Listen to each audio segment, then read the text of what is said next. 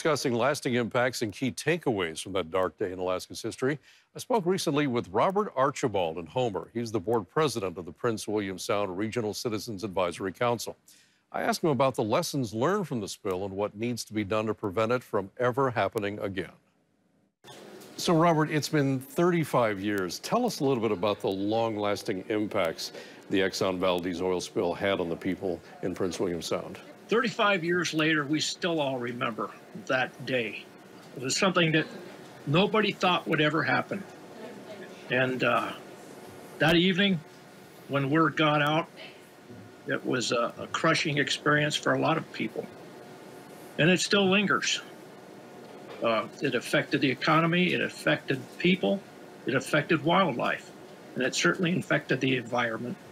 So, looking back and looking at the situation today, those are lingering impacts, aren't they? I mean, we're not, 35 years later, we're not completely over this oil spill.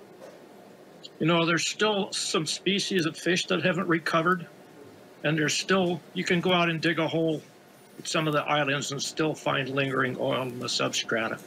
So it's still there. So, Robert, looking forward, what concerns do you have about the future to make sure this kind of oil spill never happens again in Alaska waters? We have an aging infrastructure. We have fairly modern ships, and we have a world-class escort system with 2 tugs going out with each laden tanker. And we have agencies that oversee the operations of the Valdez Marine Terminal and the tankers. And we have to ensure that they are fully funded, they are fully staffed, and they can adequately perform their duly appointed mission when it comes to overseeing safe transportation of oil. Robert, these many years later, what do you think is the one biggest lesson that we learned from the Exxon Valdez oil spill? The biggest lesson to me is that ships were made by people, ships are manned by people, and things can happen anytime.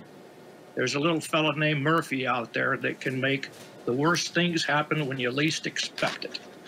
And they maintain 2 tug escort systems for laden tankers, which is going to ensure the safety of Prince William Sound and the safety of tanker transits and the crew members, and ultimately the environment and the people around Prince William Sound. And we have to be sure that that stays fully funded and operational as long as tankers take oil and crude oil out of Valdez Marine Terminal.